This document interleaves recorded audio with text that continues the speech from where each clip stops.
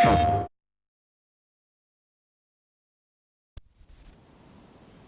ora team, welcome to DayZ Tips. I want to talk to you about cars. And as we've said before, you can find cars in many states of repair throughout the DayZ maps. And when you approach it, you usually find something like this, which has some elements to do with the car. Ignore this one because it's got stuff in the boot, but you might run across a car that has some stuff in the boot, right? So there you go. That headlamp is ruined and that headlamp is pristine. Let us just take those headlamps out.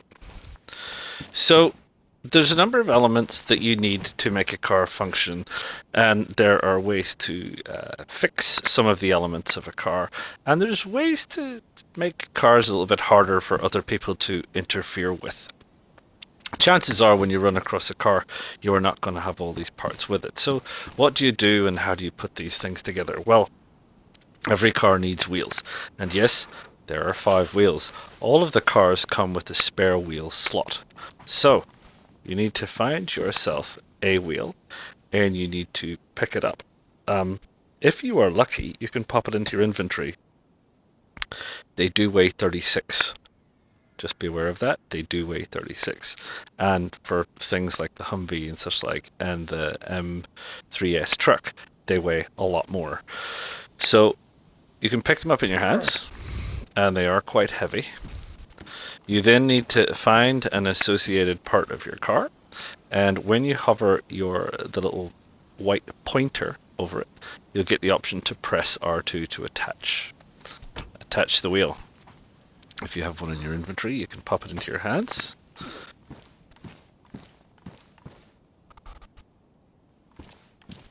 You can attach the wheel.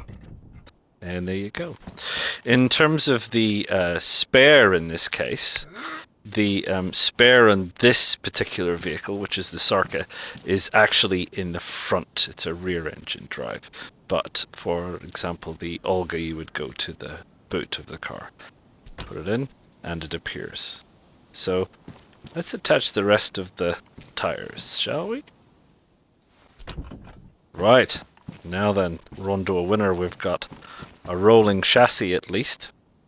No doors at this stage, but we've got a rolling chassis. Now, I don't have doors for this vehicle yet, but I do have a hood or a bonnet. Now you'll see I do not get the chance to put this in my backpack because, as we will see, it is very heavy. 100. So it is pretty heavy, and as I've noted before with this thing, when you're carrying it, it does awfully restricts one's vision. You approach the car and you need to find out where the hit point is, and you'll see you get R2 to attach. There we go. And in this case, I've also got a trunk. And a trunk is the same, 100. I know it looks smaller, but it's 100. Each of the doors is also 100. Heavy objects. Let's find a place to attach. There we go. Now then, there you go. So, now we have, let's close that. Now we have something with a hood. You can drive it without the hood. You can drive it without that. And you can drive it without doors. It's perfectly functional. But what you will need is, you're going to need this thing here. This is a car battery. You will need to find the place for it on the car. It's usually over in one of the side areas, and I've had problems with them before, but if you kind of hover the white pointer around, you'll eventually get to a spot where it fits and you can attach it. I also have in my inventory a spark plug, which I didn't want to drop in case I damaged it. Again, it can't be tricky to find this. It's usually on the engine block somewhere. Obviously, you just need to find it. The Sark is quite easy. I found it to be very tricky on the Olga. Put it in there. There you go. Now, if you had one of these in your hands, which is a car radiator, that is this object here, you would also need to put that into place. I haven't taken that out because I was using this vehicle. The problem with the car radiator is if you take a car radiator out, you lose all of your coolant, and then you have to top it up again. I currently don't have enough coolant to top it up, but the same principle applies, and you can find them in lots of places, and you bring them over to your car and you can just slot them in. Do not drive your vehicle without filling it up with water. Do bear in mind that cars don't drink water and don't get infections, so you can fill it up with water from a stream or a creek without adding chlorine, but you will need quite a bit of water. Can't remember exactly off the top of my head, but it is several bottles worth or several canteens worth, so you might have to make a few round trips. Or if you have a large container like a jerry can, the jerry can will fill it up quite easily with room to spare. This jerry can, however, as we can see, is full of gasoline. Now it depends on the vehicle, and I had so much trouble with this the first time I tried to find vehicles, but you need to find the petrol cap, which I don't know if you can see, it's right there.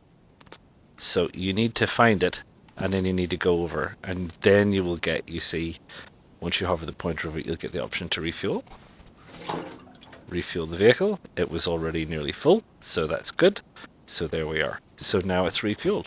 So presumably, once you have yourself this vehicle, and once you have managed to top up the radiator with coolant, you have found yourself a battery, you have found yourself a spark plug, you have managed to get yourself all of the wheels that you want, you can then get in to drive it. And we'll talk about driving another time. You can get in, you can actually change seats. You can see it's R2, change seat. So I can change over here. Should someone else want to get into drive, change over here. Sometimes you might find if you have an accident or you park it or something happens, you may find getting in through this side quite tricky or difficult, and you can then get in that side.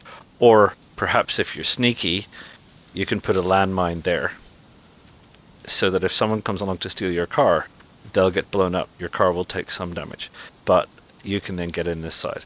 Not that, you know, I would do anything like that. I'll talk about driving and things in another video, because there are some issues with driving, particularly on console, and some things you need to be aware of. So we're going to get out for now. But what I did say to you was that there was more to cars than meets the eye. So you will also need some additional tools. Here are some of the tools that you will find very useful. This is a blowtorch. A blowtorch can be used to repair the engine. Now, this engine is in good condition, so you will have to take my word for it, but if it was broken or damaged in any way, you would be able to use the blowtorch to effect repairs. Most of the car can take an awful lot of damage and be repaired. If the engine is ruined, the entire vehicle is scrap. You will never be able to get it to start. You cannot repair a ruined engine. You cannot replace a ruined engine. A destroyed battery can be replaced. A destroyed spark plug can be replaced. Bodywork is incidental. As you can see, I've got some fenders that are effectively ruined. The wheels can all be either repaired or replaced. The radiator can be repaired or removed. In this case, the radiator's in pretty good condition anyway. But the minute that your engine goes red, you are in serious trouble. So always have yourself a handy little blowtorch in case something goes wrong. The other thing that you will be aware of, or that you need to be aware of, is the wrench. Now, what do you want a wrench for? Well, some scallywags may decide that they like the look of your car and they want to steal bits off your car. Now, in this case, it doesn't really matter much, but if you're holding a wrench in your hand and you approach a piece of bodywork, you get an option to lock. So if I hold R2, I now lock it. I can't take it off. I can open it and close it, but I can't take it off. This one, I have the option to take it to my hands. This one, that option has been removed. Let's lock the back with the wrench. Lock. You will tend to find that you probably need to have them open to lock in place. Same with the doors. You can lock all the doors with the wrench, but you probably have to have them open. What else might you want to do? Well, you might decide that you don't want people to steal your battery. To secure your battery, you will need the screwdriver. And you can lock your battery in place. You can do nothing for the spark plug, I'm afraid, that I'm aware of. Someone can correct me if I'm wrong, but as far as I know, there's nothing you can do with the spark plug. The radiator, you can also secure with the screwdriver. I'm not going to unlock it because I don't want to run the risk of the fluid leaking out, but there you go. So you can lock some things in place.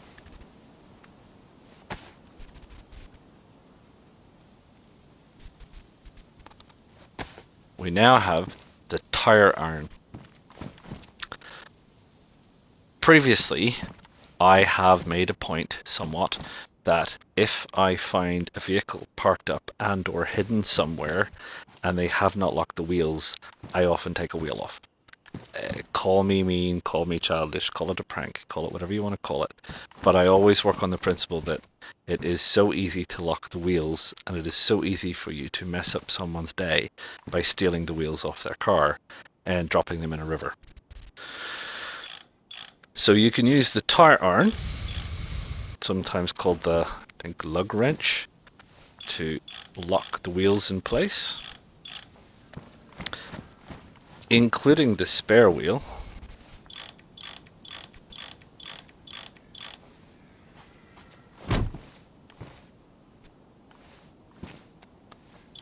And that means that if you decide to park it up somewhere or leave it somewhere, that no one can steal your vehicle's wheels.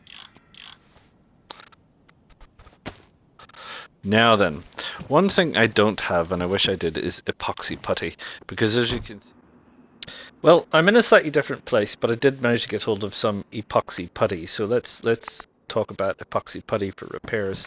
Now, you'll see here that the fender is marked as red, but I can't repair that with epoxy putty. So I don't know what the situation with that is. The bumper is good. This fender is also marked as red, but I can't repair that with epoxy putty. That fender's good. We got the trunk, and we got round the back. Now, what you will see is that you don't get the option to repair while it is shut. So when I open it, I get the option to repair, and then I just hold with my epoxy putty, and it goes up a level, same as any other repair, up to the next level, right, and I close it. But as I said, it doesn't change the visual look. It still looks rubbish.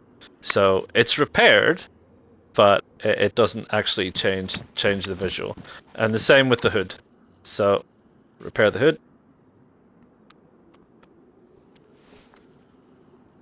That's all good. Close it. It still looks the same. So I mean, arguably that's one of the things I'd like to see as an improvement, obviously, is being able to repair the side fenders with epoxy putty, which for some reason I cannot, and also that it gets better looking. So there you go. That's repairing with epoxy putty. Not fully.